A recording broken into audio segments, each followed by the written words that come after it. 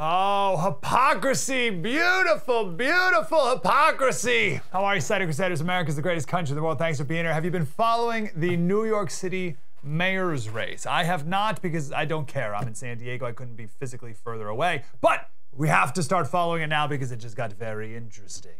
I'll start with the true story, bottom line. I'll say the exact same thing that we said right before the 2020 presidential election and right after it. Truism number one.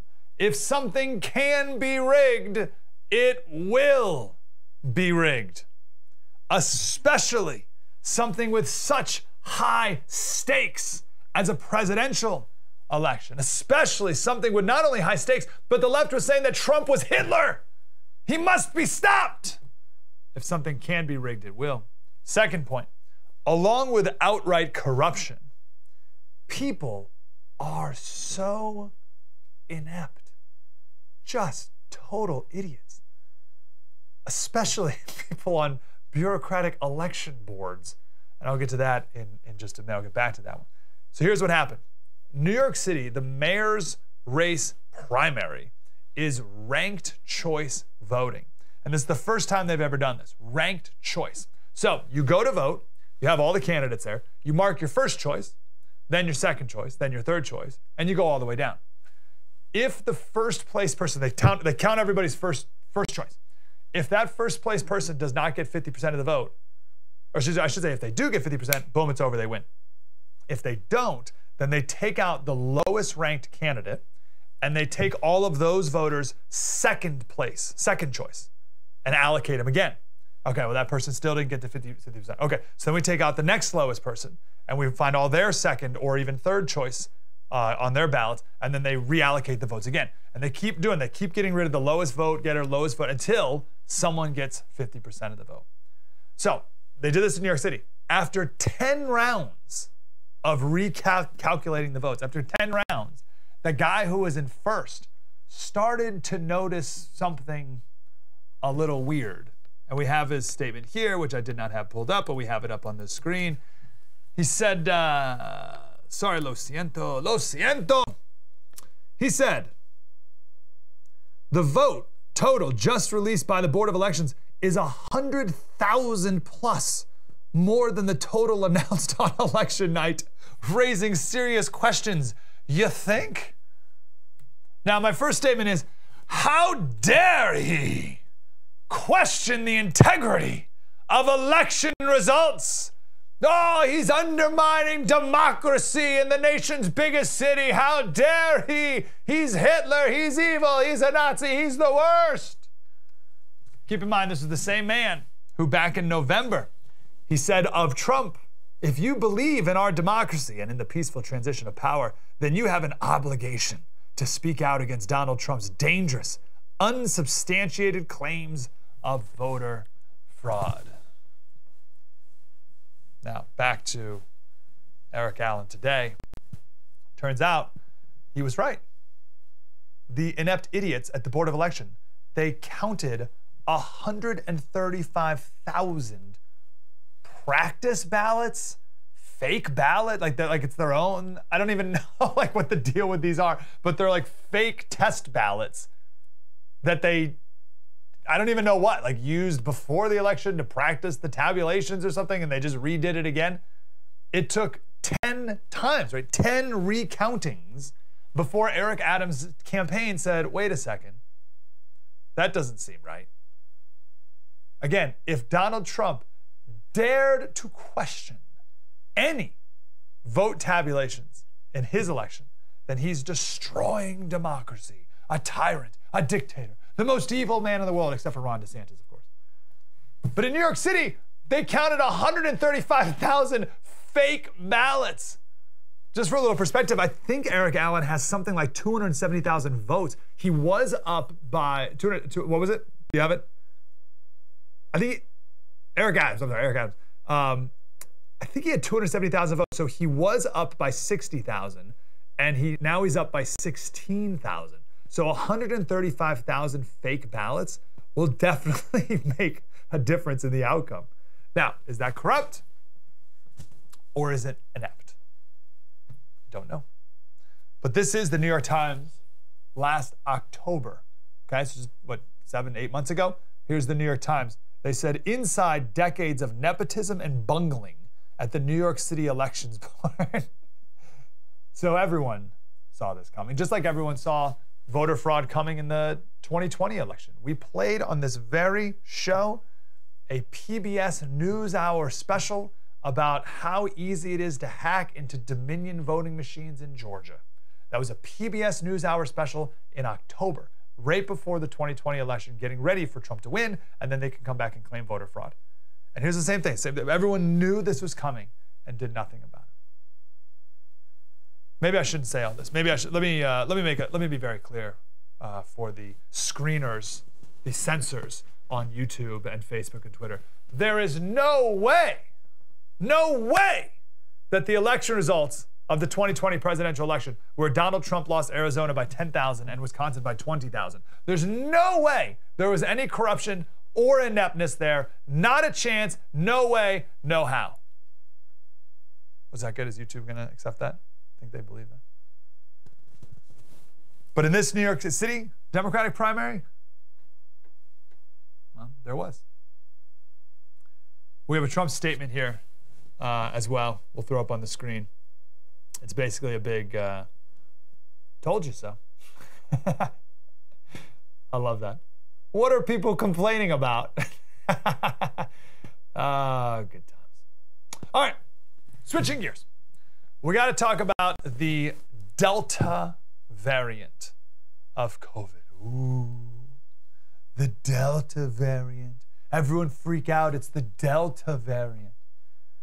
You've heard that the Delta variant, well, if you listen to the lame stream, which I hope you don't anymore, I've had enough panic mongering from them for a year and a half. But if you have happened to tune into it by accident, the Delta variant is more infectious. It's more dangerous. It affects younger and younger people. Fauci said, this is Joe Biden tweeting a video of Fauci. The Delta variant is more contagious. It's deadlier. It's spreading quickly around the world, leaving young, unvaccinated people more vulnerable than ever. Please get vaccinated if you haven't already. Let's head off this strain before it's too late. There is no reason to believe at all, no reason whatsoever to believe that anything that Fauci just said there is true. So far, everything we know, the Delta variant has no distinguishing difference between any of the other variants of COVID. No difference if you're vaccinated, no difference if you're not vaccinated. It all comes, so there's no, I just want to be very clear about that. No difference. Everyone's fear-mongering about how it's different. Not different. I don't know how many more times we have to do this before you stop believing these people. It all comes back to this distinction that for some reason people are unable to make between infected and sick. When you get vaccinated, you can still be infected, but you're not going to get sick. So there's a story the other day of a cruise line, a cruise ship, right? There's more cruises out there now. And they did some routine testing, and they got back 4 infections. There were 4 people who were infected with COVID. And it turns out 3 of them were vaccinated. Oh no, the vaccines don't work. That's what the headlines and the articles implies, that the vaccines don't work. Look, they were vaccinated and they still got infected. Oh no. Yeah, but did they get sick? No, they didn't get sick, which means the vaccine worked. You can still get infected, but you won't get sick. So when you hear stories about people getting infected with COVID, do not conclude that that means the vaccines don't work and the new Delta variant can get around the vaccine. Not what it means. The vaccine works. And it works on the Delta variant just the same as it's been working. This hysteria, I hope all that's super clear. This hysteria is so out of control. LA County yesterday has a new mask mandate, or re-upping the mask mandate again. Now, even inside, vaccinated or not, you have to wear masks again in LA County. That is absolute insanity. Now, you're asking, well, Slater, how come the Delta variant is now the most prevalent of the strains? So the technical word for this is fit. The virus is more fit. It's not more infectious. It doesn't spread faster. It doesn't spread harder. Remember we played a clip of the head of Biden's COVID task force? He was on like CBS News or something. And we played a clip of him saying, with the old COVID, you could be in a room for 10 minutes before you get infected. And now you only have to be in there for 5 minutes before the Delta variant will get you. And we played that for Professor Rackaniello, a virologist from Columbia. And he said, oh, what a bunch of baloney. What an absolute bunch of baloney. He says the virus is more fit, but it doesn't mean it's any more dangerous. So here's how I like to visualize it. I got 2 metaphors for you. You ready for this? We got time? Let's do this. 2 metaphors. When a virus is more fit, it means it crowds out the other strains of the virus. Okay? It means it takes out the other strains of the virus and gains supremacy among the virus. So visualize it like this. We've seen these videos, I'm sure you've seen these videos of like canine, police officer, dog training videos, right? Like this one right here. And that guy's wearing this suit, right? This like Michelin Man protective suit, okay? In my metaphor, that is vaccinated. You are vaccinated, okay? That canine, that German Shepherd's gonna come after you and you're totally protected. The dog in this case, of course, is COVID. You with me? Now, imagine you go to a dog park and you have to walk through a big field full of chihuahuas. There you go. Full of chihuahuas. Can you make it through this field? Will you survive? Yes, you will survive. You have a 0.0000% chance of getting seriously injured, and it even, look at that. You think that thing's gonna hurt you? You got a 0.00000% chance of dying from a chihuahua attack, especially if you're wearing that protective suit that protects against German Shepherds.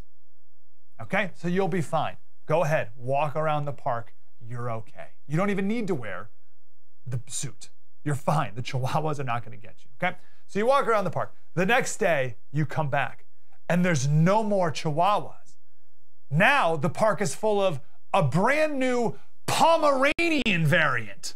Oh my, the new Pomeranian variant. Oh no, what happened to the old Chihuahua variant? Now we have the more dangerous Pomeranian variant.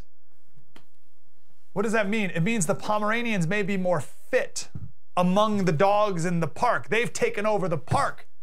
The Pomeranians have taken over, but a Pomeranian is no more dangerous to you than the Chihuahua. You with me? No one who's vaccinated against Chihuahua attacks now has to fear Pomeranian attacks. Maybe Chihuahuas have to fear Pomeranians, but you, human being, vaccinated or un, does not need to fear Pomeranians any more than you do Chihuahuas. Are we good? Does that make sense? The Pomeranians are more fit. They've taken over the park. The Delta variant's more fit. It's taken over the variants, but it is not more dangerous to you. Cool. All right, I got another analogy. Let's say you're at war, right? You're at war, and someone's shooting at you, and you can visualize this any way you want. It could be like in a foxhole, or it could be like a domestic battle, maybe, or I don't know, wherever you are.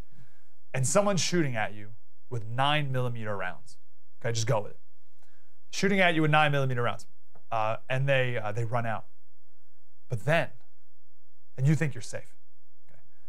But then, they get a new shipment of ammo, and people start freaking out because these new bullets, these new ammo, this new shipment of ammo that's coming at you, this is the brand new Winchester variant of 9mm rounds, right? This is the Winchester variant of 9mm rounds. And someone's gonna be like, you're freaking out. You're like, oh no, it's the Winchester variant, the Winchester variant. And they're saying, oh, well, what were they shooting at you before? The Remington variant? Yeah, they're the exact same thing. Oh no, now it's the Winchester variant. It's way worse. No, it's the same.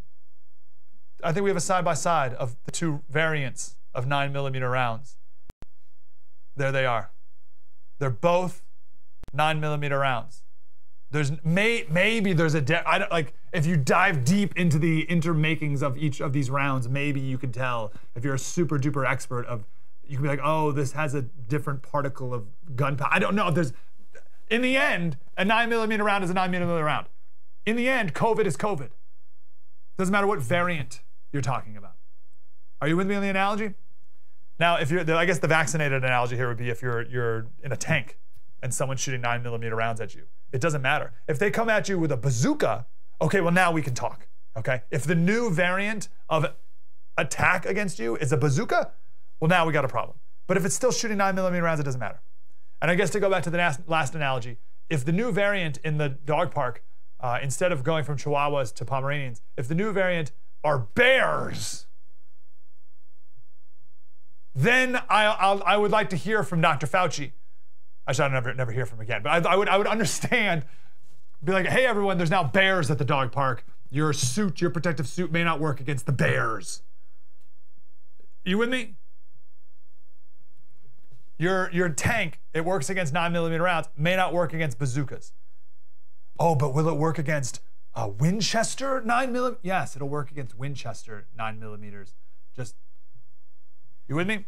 Don't be worried about the Delta variant. If you're vaccinated, you're fine. And if you're not vaccinated, your risk is the same as it was before. Delta variant, beta variant, alpha variant, whatever. It's all the same. True story. Mike Slater. Spread the word.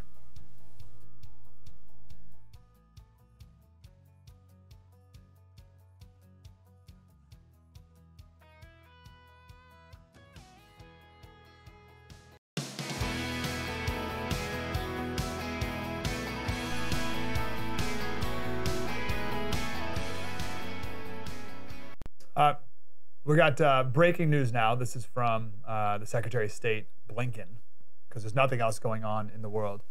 For passports, you will no longer need to prove with medical documentation whether you're a male or a female. They'll just take whatever you list. And their goal is to for equality of all LGBTQI plus persons. Their goal is to have X. You just put X. So you can be male, female, or X on your passport. Okay. Do you feel like you're the only one going crazy?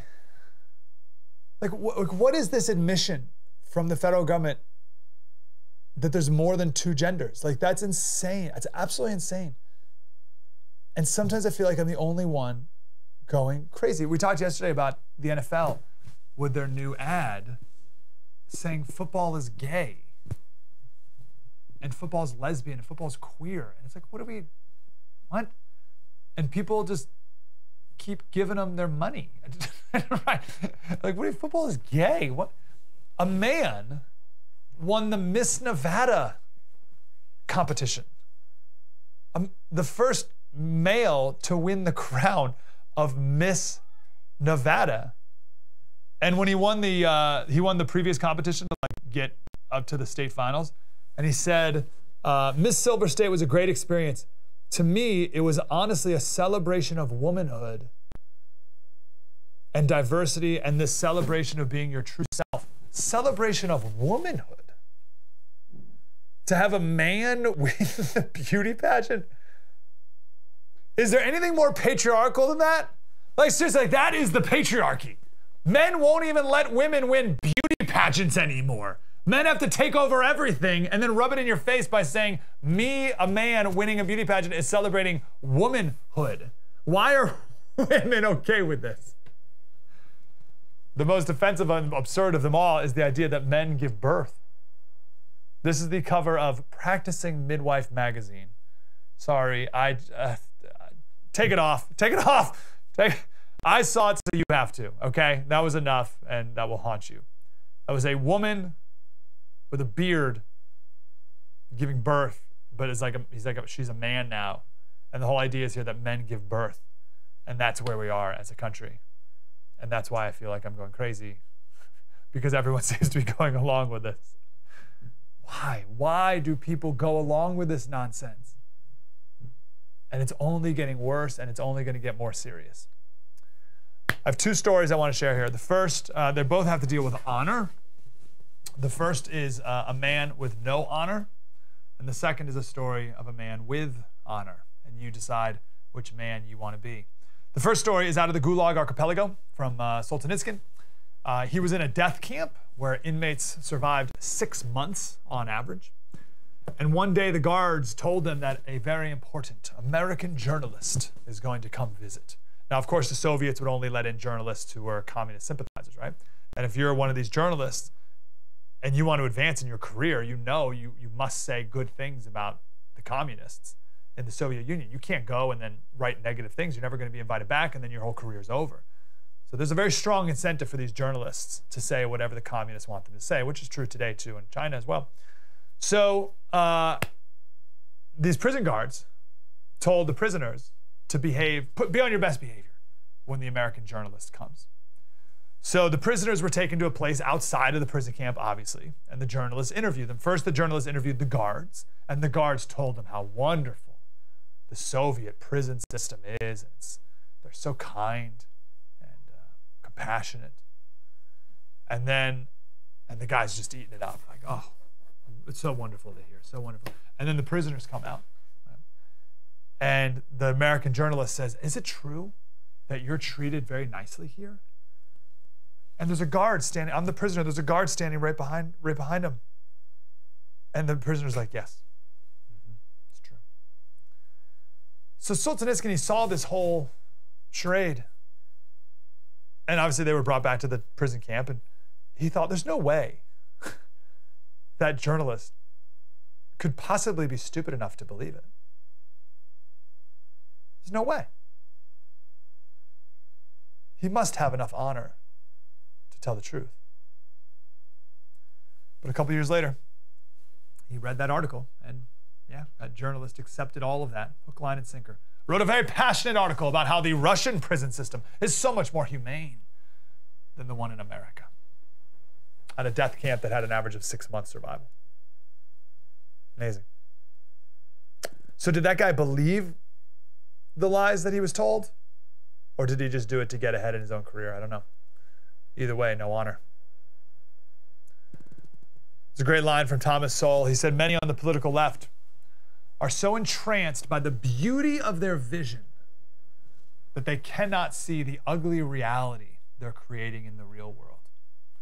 The beauty of their vision. And that reminds me of the quote we shared last week, Washington Post article from 1994. And again, they're talking about how we don't even know how many people Chairman Mao killed in China. We don't even know. It could be 30 million, could be 50 million, could be 80 million. We don't even know. And this author, she said, in the early years under Mao, many Western scholars were so enamored with Mao and communism that they refused to believe that such widespread atrocities could have been carried out by the Chinese communists. They were so enamored with Mao. They're so enamored with, as Thomas Sowell said, their vision.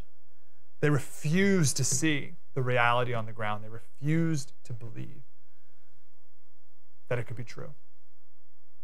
And they lied to themselves.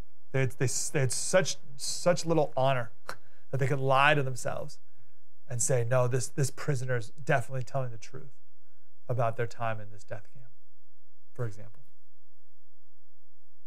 What we need in this country is honor.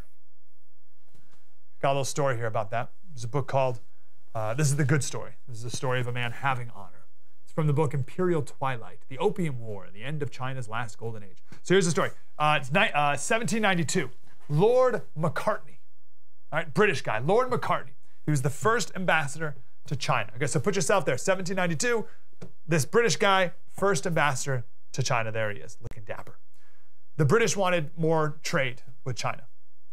All right, so they leave England in September 1792. They get to China August of 1793. Took them a year. Could you imagine? So the British arrive and they have all this pomp and circumstance. They have this whole big hullabaloo of to make a big, first impression, how great they are and how many gifts they have. And there's all these people and it's this big whole thing.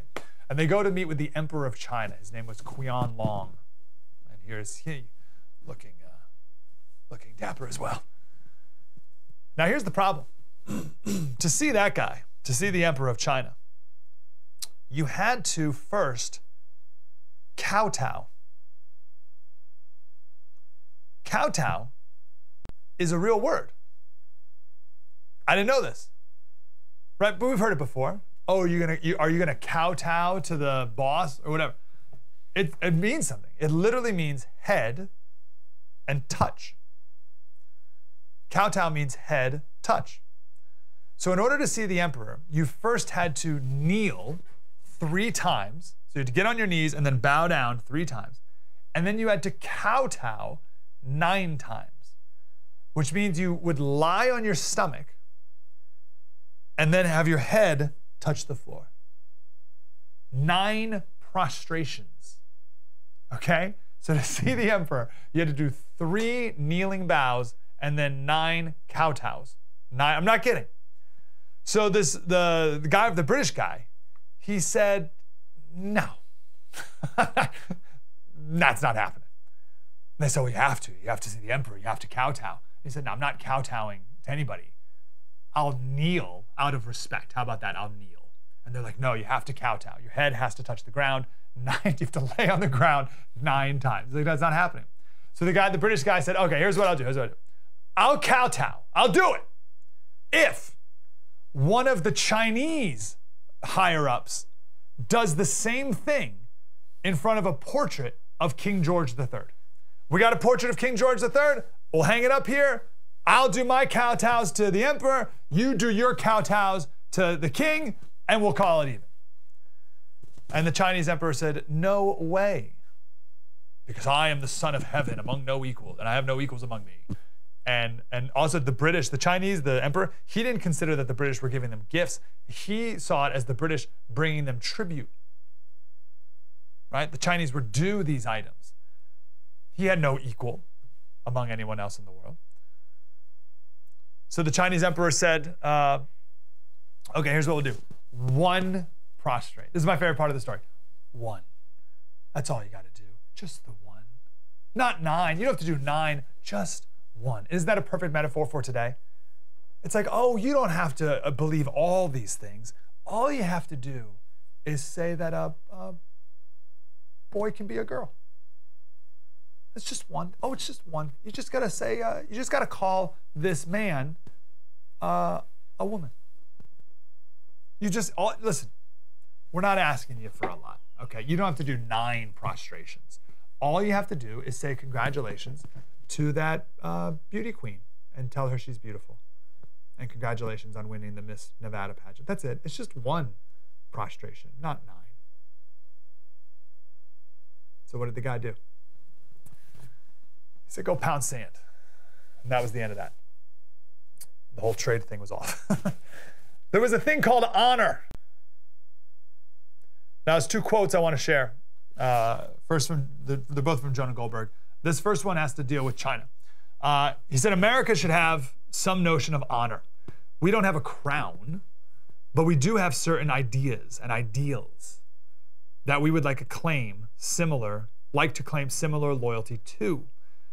We also like to claim that these ideas and ideals are universal. When we figuratively kowtow to China, we are openly admitting to China that both claims are untrue. You can't claim to believe human rights are universal while simultaneously excusing or ignoring the mass violation of human rights that defines China under communist rule. We in America kowtow to China. We do all 9 prostrations and we throw in another one for good measure. That's what we're doing to China right now. We are kowtowing to them. Now, before I read the second quote, this isn't just America versus China as you read this, but also think of conservatives versus the cultural left, the woke cultural left. The people who have men win beauty pageants and say men can give birth and tell you to your face that the NFL is gay. Think about the woke left as well. Here's Jonah Goldberg. He said, it's not like the Chinese and also woke left respect us for our groveling. They, the woke left, enjoy watching us bend to their demands, and they mock our obsequious desire to gain favor as proof of their superior system. They use our self-flagellation over race as a cudgel in their propaganda. Such appeasement only buys greater demands and worse moral and strategic compromises. Be like Lord McCartney. Do not kowtow to the communists or the woke left here at home. They're the same thing anyway. True story. Mike Slater, spread the word.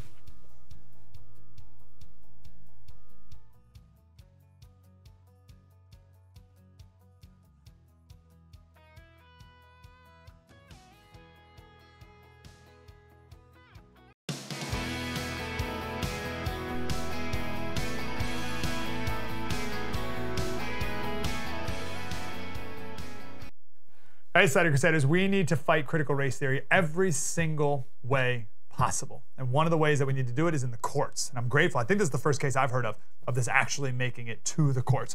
The general counsel for the Southeastern Legal Foundation is here with a case out of Indiana. Is that right? Indiana? Kimberly Herman is here. Kimberly, how are you today? Is it Illinois or Indiana? We have sued against Evanston, Illinois, actually. Illinois. Okay, yeah. What's going on here? What are they doing there?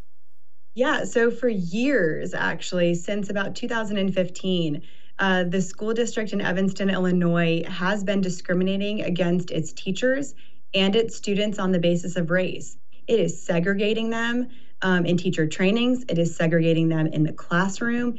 It has basically taken the idea of equity and critical race theory and implemented it into every single lesson, in every single class, in every single grade. And we have sued on behalf of a teacher to get them to stop doing this. Love it. Now, we know all the problems with this, right? Socially, morally, the whole thing. What's the legal problem? What law is this breaking? Yeah, so what people forget a lot of times is that our schools are arms of the government. And because they are arms of the government, they cannot discriminate against people because of their race, right? They cannot treat people differently because of their skin color. This is what we call equality, and it is enshrined in the 14th Amendment of our Constitution. People frequently confuse it with the idea of equity, which is what District 65 has declared is its ultimate mission. And equity in this context is really a license to punish Americans because of their skin color. It is unconstitutional. It violates the Civil Rights Act of 1964, and we are looking forward to the court declaring that in our case. No, I hope they will, certainly. You would think they would. How would they Yeah, not? we expect them what would to. Be what would be the argument against this?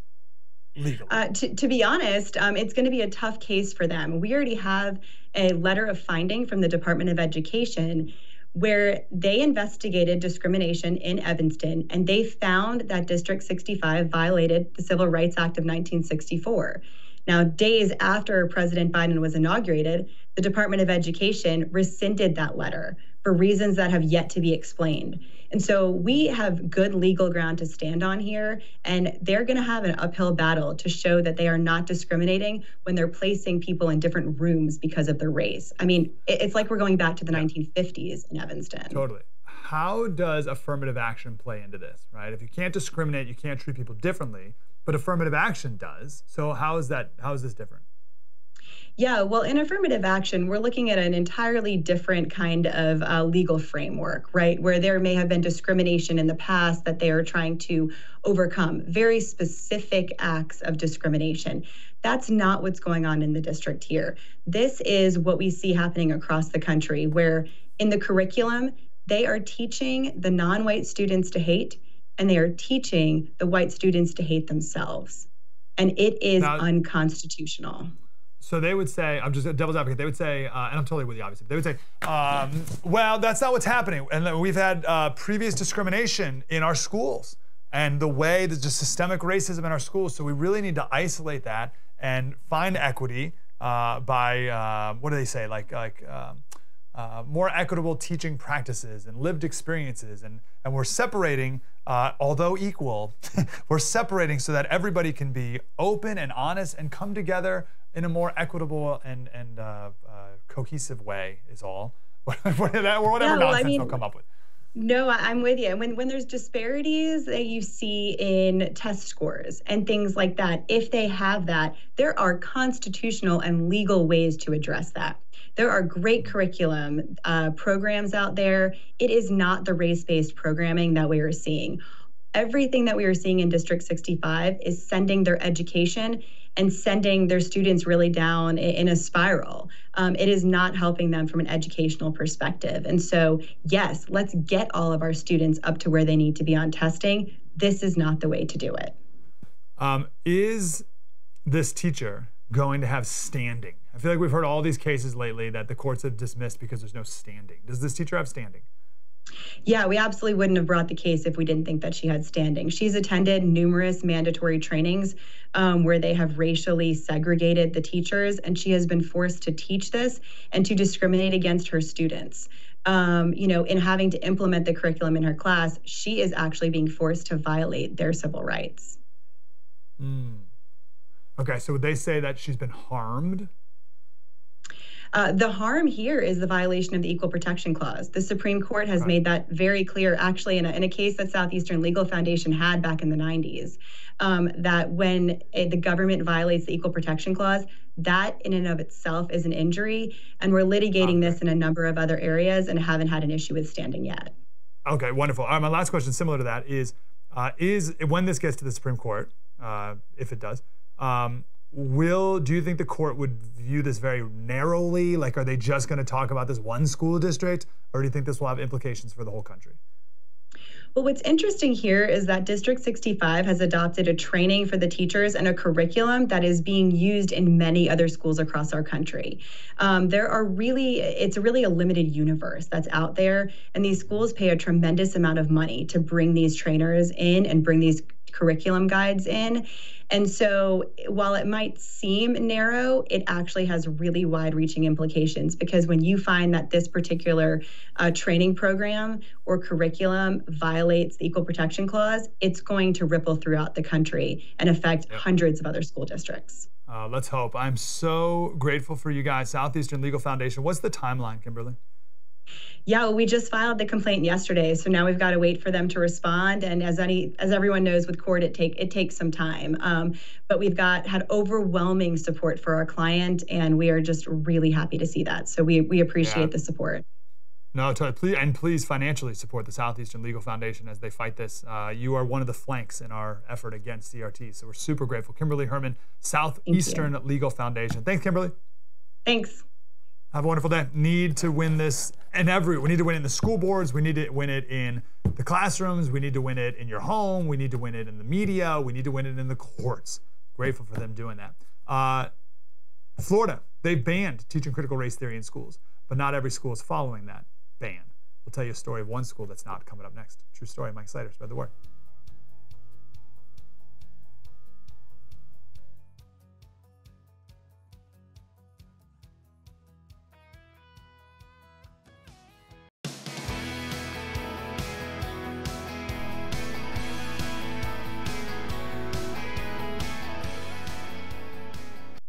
Hey, Slater Crusader. So we just shared a story of a school district in Illinois, but it's every school district, but this one in particular, finally taking it to the courts against critical race theory. That's awesome. Now in Florida, as our next guest is going to explain, I thought there was a law banning critical race theory. And you've heard a couple of the states where they say, oh, law banning it, but not quite exactly, which means we need to keep fighting. Brendan Leslie is here.